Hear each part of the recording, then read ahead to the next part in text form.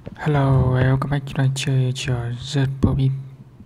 Ok, chúng ta vào cái level 31 rớt Bobby. Trò này đơn giản, trò này chỉ có tọc thôi.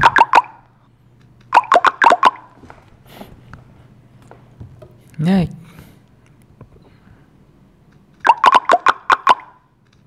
Tọc sao cho chuẩn.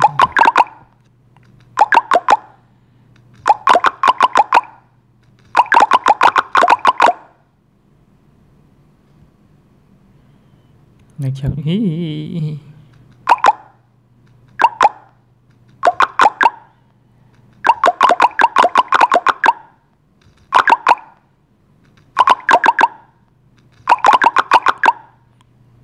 Một game khá là dễ chịu đấy.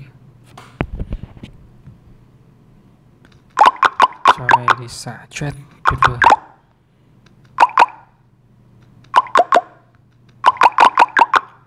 Đủ đó.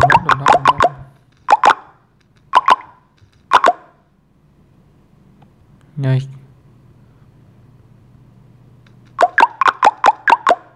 Mình còn có nhiều game để làm sao cơ.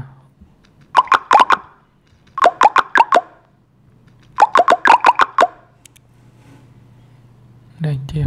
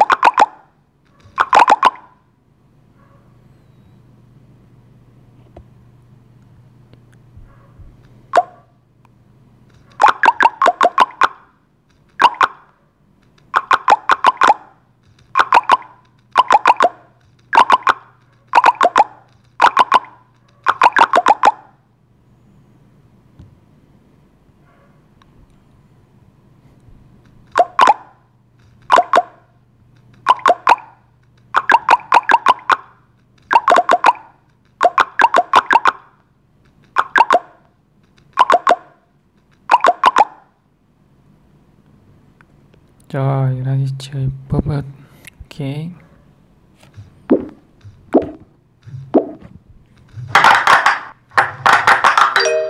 Rất chi là giòn nha.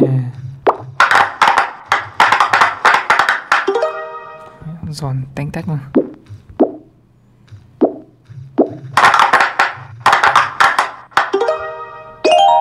Này.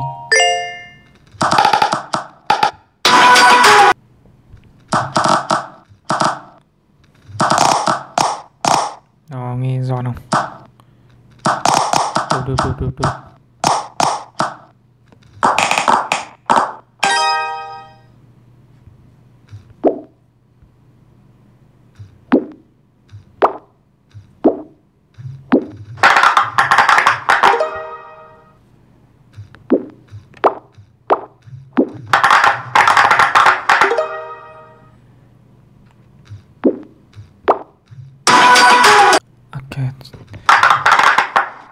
Đang chơi mà ăn quảng cáo vào mồm mình. Cái này lắm khó đấy.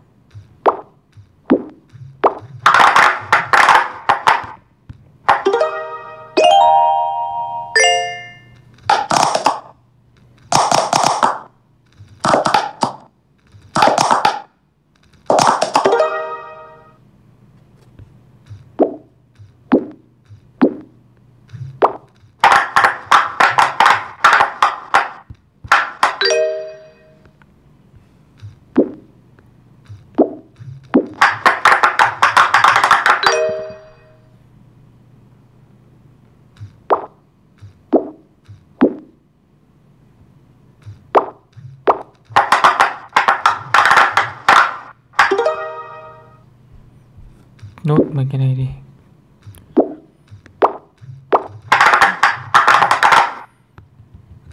Chỉ giòn này.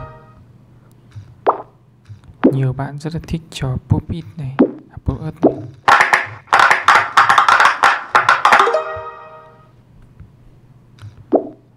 Bảo mình chơi nhiều vào, tay nhiều vào. Và sang cái trò nào bây giờ? Pop it này đi.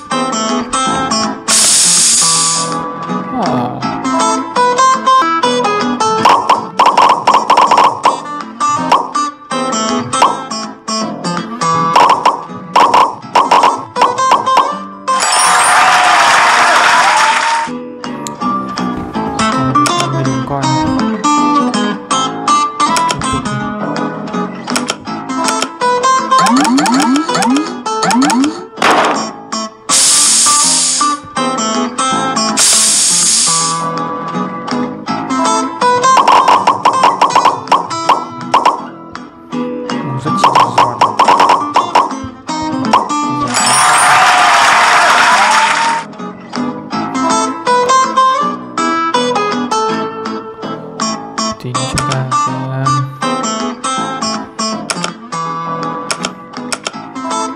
chọn cái màu khác.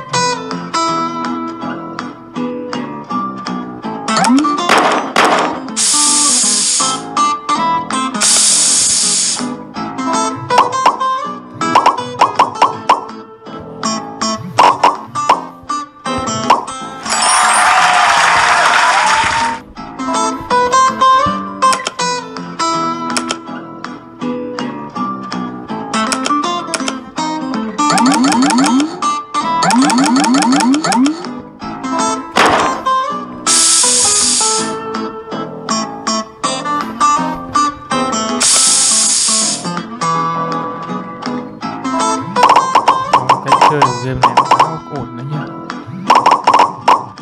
dễ chơi. Chúng ta đang tích thật nhiều tiền để mà mở khóa những cái màu sắc khác này. Ui cái này 200.000 đắt thế.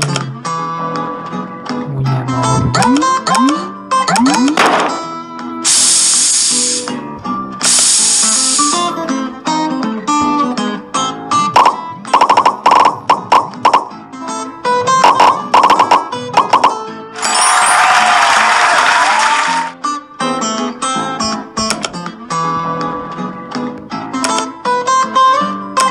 Thử những màu khác này, màu con thỏ này. Chưa làm cái màu gì à? Màu này đi.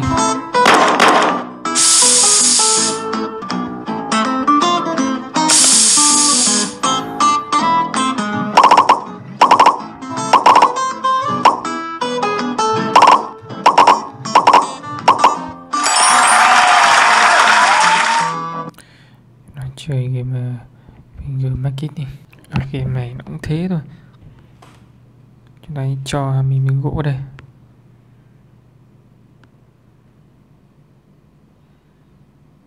Đó. Ô xong được. Và dập xịt một phát.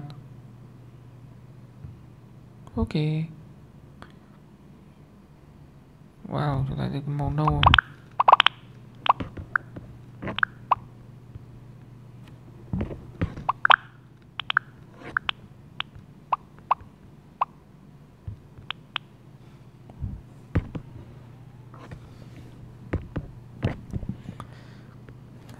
Lại cho thêm cái màu đỏ vào. Màu nãy khó nhìn quá.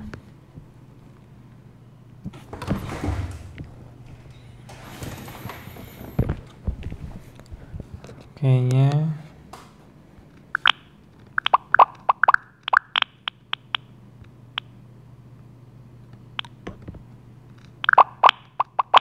Sao ra cái miếng nó bé này không biết.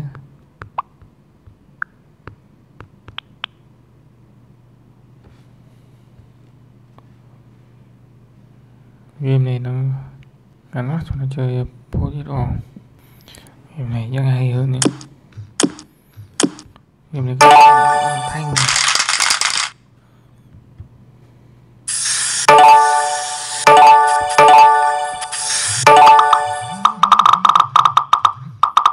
Đúng là hay hơn thật.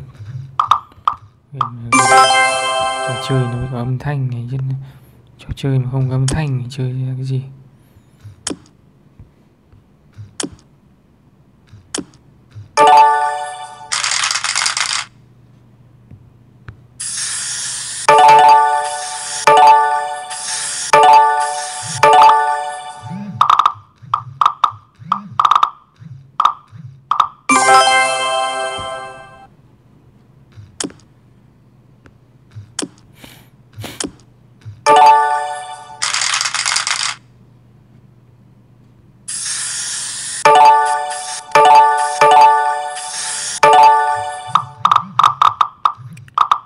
Tự tay lắp cái xe lên và tự tay bóp nó, rất là đá tay.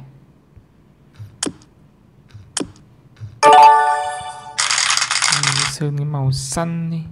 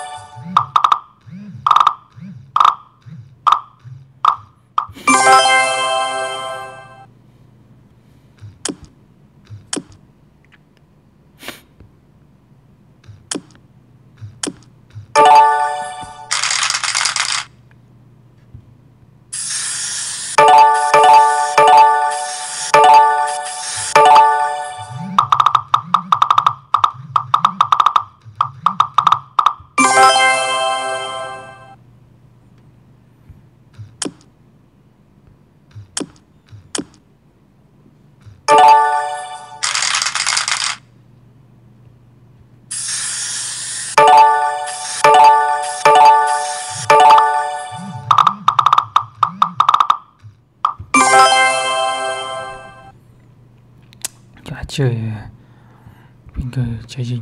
Đây rồi, đã thêm vào để trao đổi mấy cái thanh niên trên này. Ok luôn. Thương vụ đã thành công.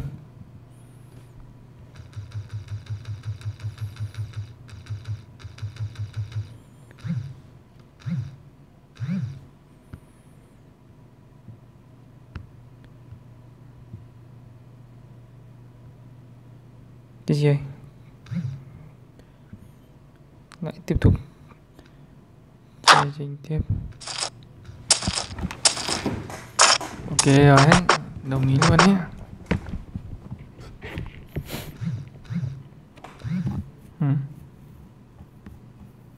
Gì vậy?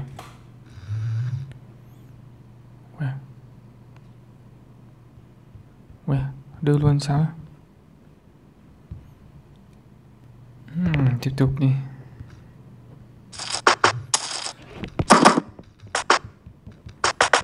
Đồng ý luôn chứ gì nữa. Gì vậy? Scam à?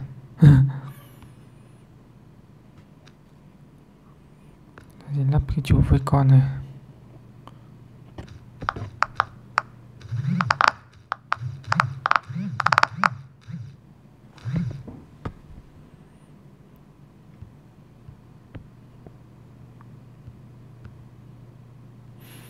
Ok.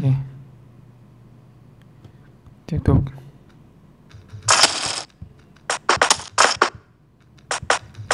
Bên này không đồng ý. Cha mình đổi bao nhiêu lần. Lại scam rồi.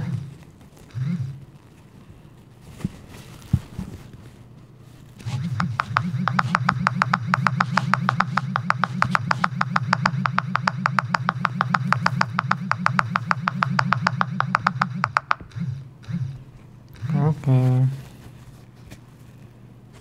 Cái gì đây?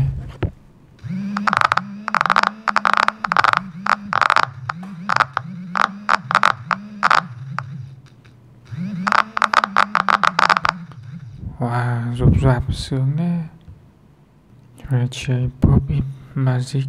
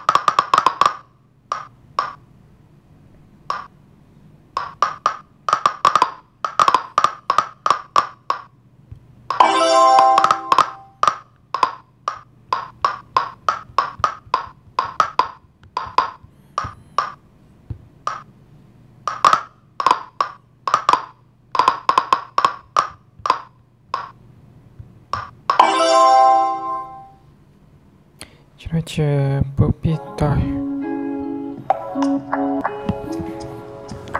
gì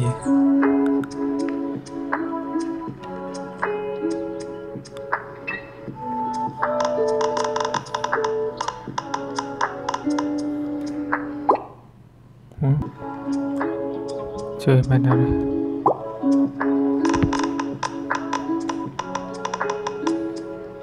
đổi màu nè. Ui ui ui